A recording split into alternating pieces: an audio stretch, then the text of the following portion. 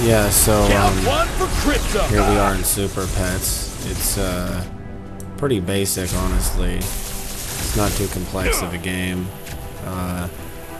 All you're basically doing is flying along. You can see the first footage here is of Crypto, Superman's super dog. I personally prefer the Golden Retriever version of Crypto.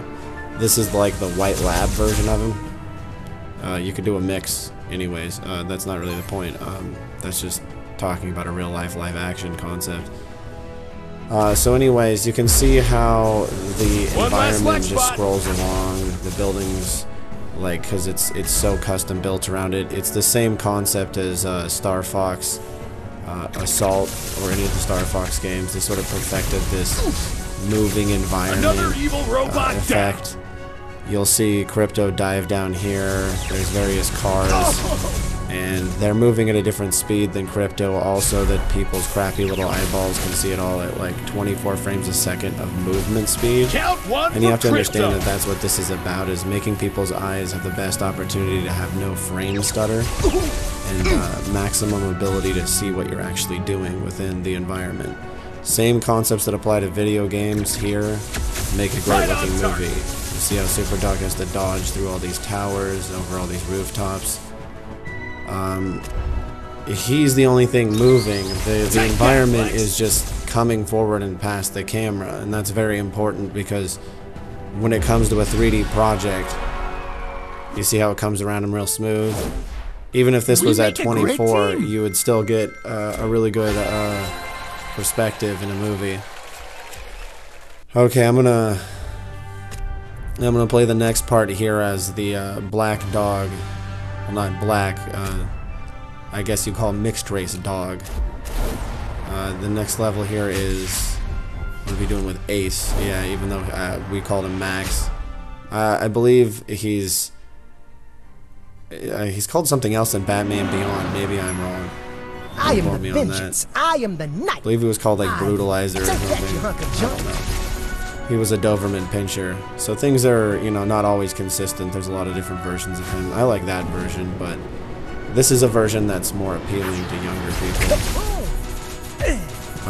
Yeah, it's basically just super 3D, and due to like the sort of gentle movement and motion, it makes a really good video game.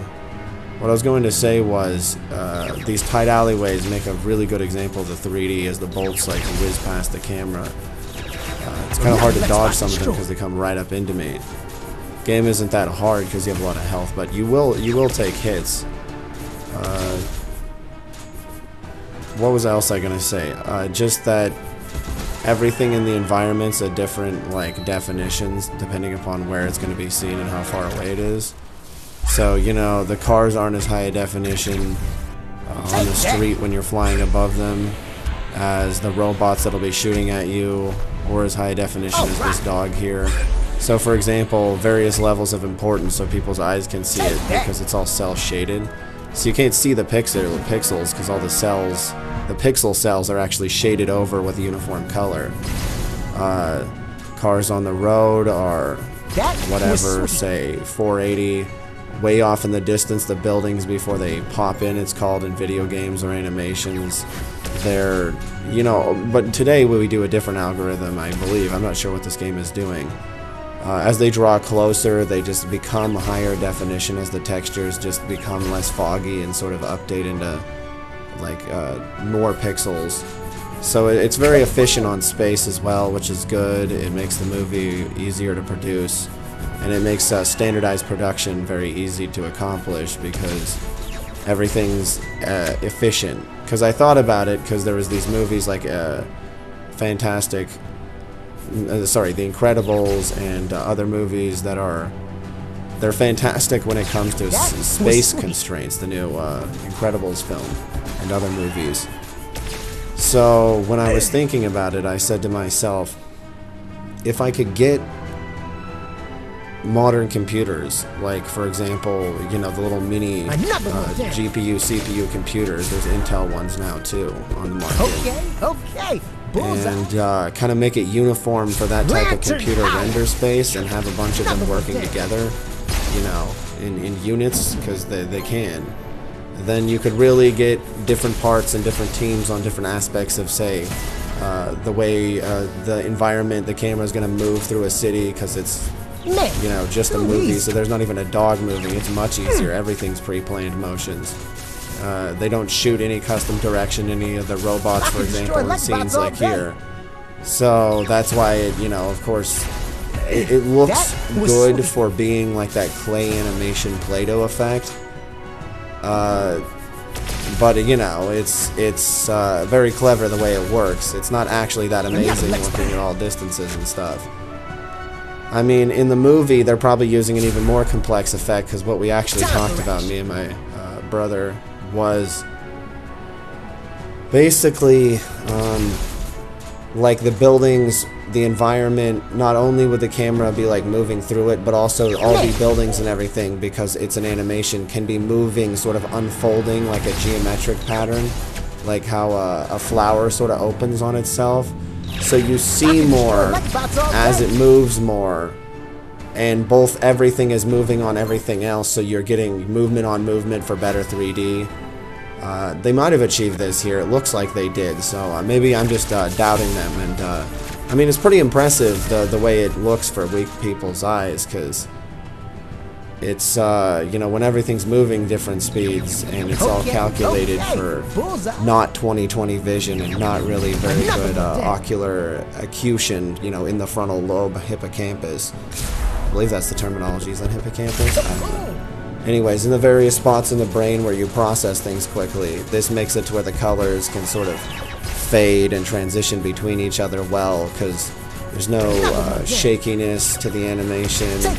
It's all very floaty, which works very well for superhero, super pets type movies. Yeah, basically all the goal was to standardize things so that everybody had a definition of what some movie like The Incredibles or something, or what's that other movie? Big Hero 6 or something, what it takes to make one of those, like what level of generalized processing and how many computers. Yeah, I mean, this is a okay game. I think they kind of padded it out way more than it should have. Other people, I'm sure, padded out this title. I don't think it was the fault of the people who designed the test game that I told them to for the movie. I don't know how it gets into the hands of other people and they just repeat stuff so much. But irregardless, I guess I'll play one more level because I have a bit more to talk about. Time for justice. So here's another concept. Particle effects, they really have no definition. They're just light renders, so they're not really using pixels, even though they exist within pixel rendered units. Like they have a vaguely defined region and zone, the light halos and auras within the actual visual spectrum.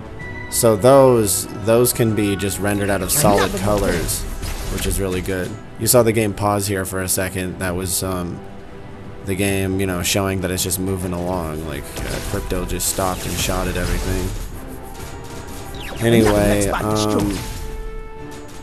kind of the most important aspect of all of this is the concept of basically, like I say, unfolding. Sort of the environment in front of you, like in between these buildings, is sort of moving forward, past into the sides and away.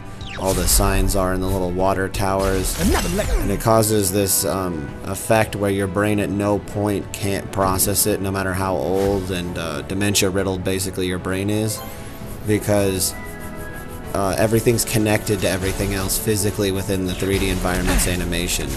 So there's no real sense of ever having left the environment. The environment's kind of showing you everything as it moves past you, and that's what's happening at you in a theater. That's why I was pushing for LiDAR into the eyes instead of cross-placed within the environment, because ordinarily they'd say that there's cross-shading of LiDAR light, and it makes the shadows or the highlights on things, and LiDAR is for blind people. it shouldn't really need to use that either. But if it was going to, for a version that people are going to watch, instead of an analog version using like Ryzen GPU CPUs, then it would definitely need probably to use Intel because it's better than NVIDIA and the physics are better, and then it could run still analog. It could be, you know, progressively scanned by interlacing. But yeah, those lines of light need to be coming straight at the camera like little dots, so the environment, you know, it works perfectly for this type of environment. I hope they employ that with Super Pets too, because then all the solid colors, they're made out of solid light and come right at your eyes, and it's like unfolding light that's supposed to bounce off of this projector screen and you know, like be represented as little beams, you know, like little dots of light, so you can actually see it. Because yeah, everybody's got real fucked up eyes. Anyways, another point here is that like distortion also takes place in a great factor, because you see how it's distorting around him here? Well, that's the environment actually like changing so that whatever's seen is basically kind of like warping around him, so it's just folding. Like his character model, the only thing that's happening is the camera is changing angles on his character model, supposedly you'd say that, when he was running on the ground there. But it's not really. The environment is changing around him, and his character model is changing angles while the camera once again stays the same in it. So everything's just kind of like rotating on itself basically within an environment. This, you know, these buildings, they're pulling forward and away from the camera. The camera is moving at a steady rate through it, and the dog is also just sitting in front of the camera. That's the example of like if Super Dog was moving and the camera was following him, it's easier on the eyes because of that. I'm kind of running out of things to say. I'm trying to figure out what else I should say. Basically just that this is just to try to make the animation more efficient, and that's the only reason that I was even talking about this and came up with this. But yeah, even the most basic movies, just outputting light, it only costs whatever amount of energy and whatever amount of anything out of the light render units, because you don't really need to produce lines when it's analog. I guess that's about it. You can just watch the rest of the footage if you like. Take that, you hunk of junk.